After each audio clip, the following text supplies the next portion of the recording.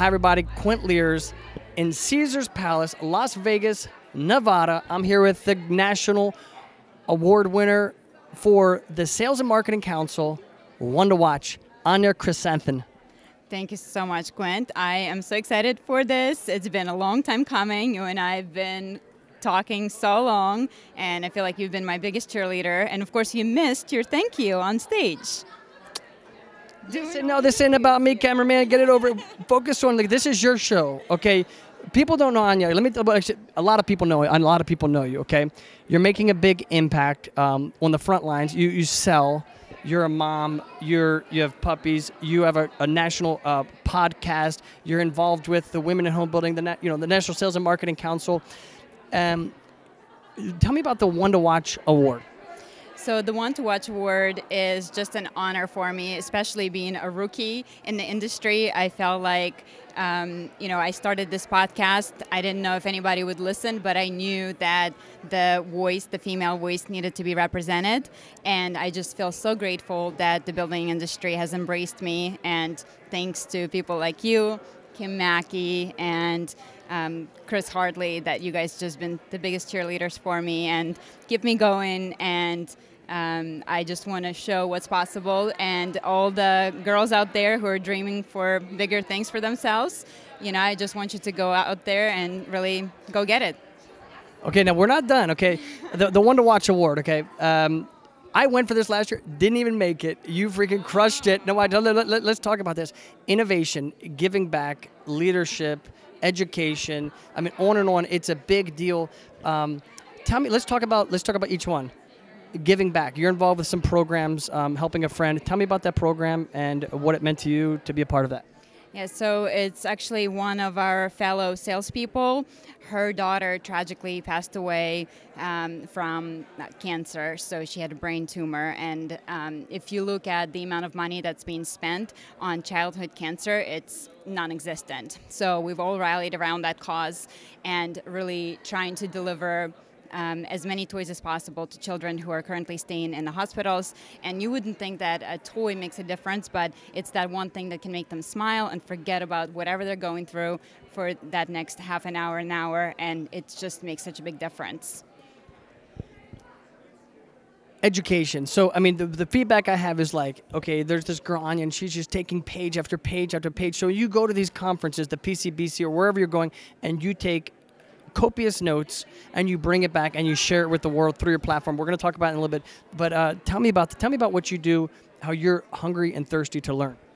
So if you look at my phone, you'll see that I have so many audiobooks on it, podcasts. So I feel that, in order for you to get better, you have to learn. And once you learn, you have to implement. So always trying to figure out what are the new ideas, what can I learn? And, instead of listening to radio whenever I'm driving in the shower or whatever, I'm always listening to something that feeds my brain and can get me better. So I definitely pride myself in that. So whether it's taking online courses, audiobooks, you can always do something to really get better. And getting yourself better is the key to success. I truly believe that. But there are a lot of people doing that, but not a lot of people come back and say, okay, here are the top 100 things I learned at the Pacific Building Conference. Yes, so I think it's important to be involved, and I think that's one of the ways that I do get involved is through conferences. I mean, meeting people like you and seeing what's out there, what's possible, and really listening to the sessions from people who've been there, done that, and implementing it. So I always try to pass it on to my listeners to see what they can learn from the experiences. And at the end of the day, like you say, if we're not selling homes, nobody else is doing anything. Right? AnyaChrisanthon.com, and you have the New Construction Marketing Podcast. How did that start? Tell me what that's meant to you and what it's all about.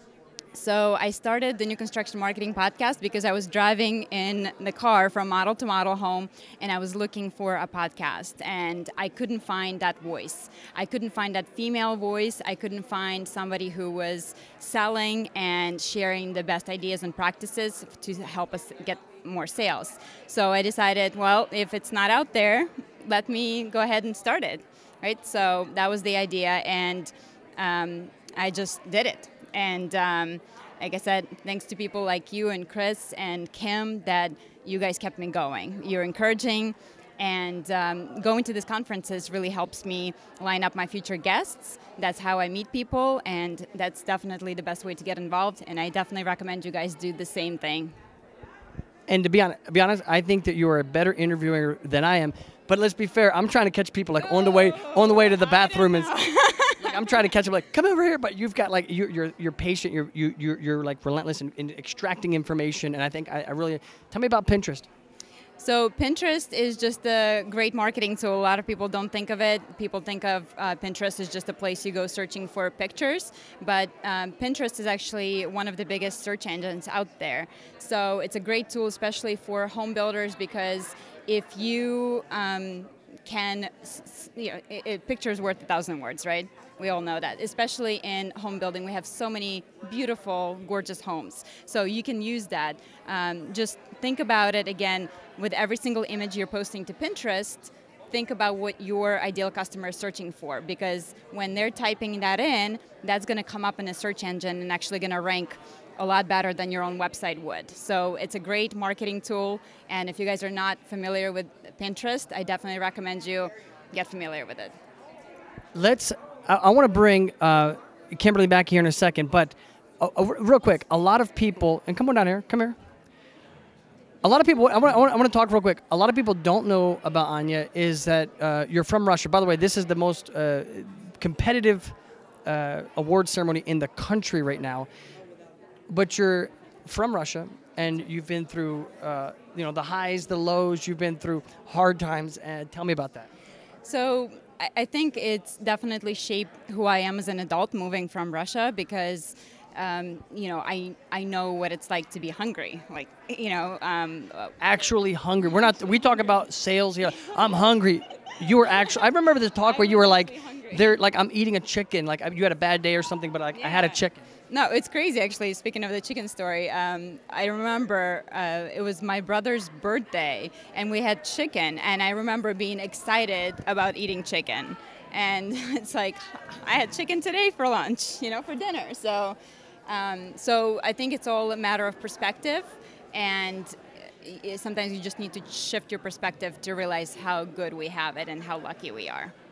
Well, Kimberly Mackey, you've been friends. What does it mean? I'm going to hand you a microphone. You take over.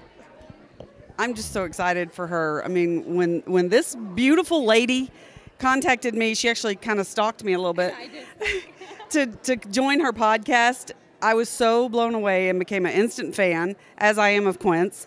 And I connected the two of them, and they did their thing, which was an amazing podcast. And if you're not listening to her podcast, I encourage you to do so. She reaches out. She finds the most interesting people. I'm learning about people in this industry and things that I never knew in the industry just by listening to her. So I'm so impressed with what you're doing, and it's so exciting. Okay. What's next? Okay, because we talk about the Maslow's hierarchy of needs. You're already kind of at the self-actualization part, right? Self-actualization. So where how far does the rabbit hole go for you? Oh my goodness. I think there's no limit. When I think about this industry and how lucky I've been so far and how grateful I feel for being embraced by the industry, the sky's the limit. So, listen, your team's proud of you. Tell me about any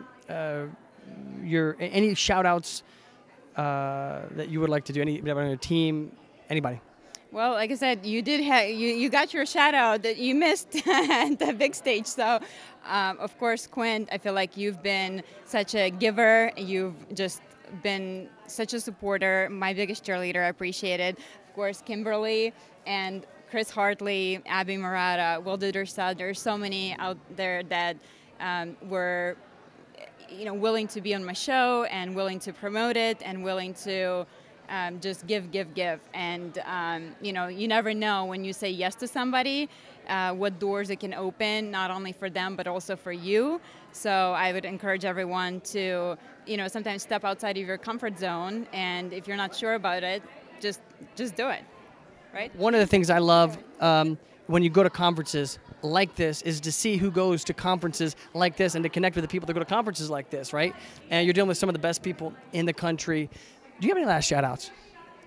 So I'm proud of both of you. I mean, what you're doing these interviews here tonight. I mean, both of you are truly the future of this industry, and we need more people like you. So if you want to be cool and join the cool kids group, yeah, come join these two, because it's just incredible. Hey, you got to check out Kimberly's video. It's going viral, by the way. It's doing really good. Thanks so much for being here at the 2019 Nationals in Caesars Palace. It's been an awesome show, and congratulations. Thank you.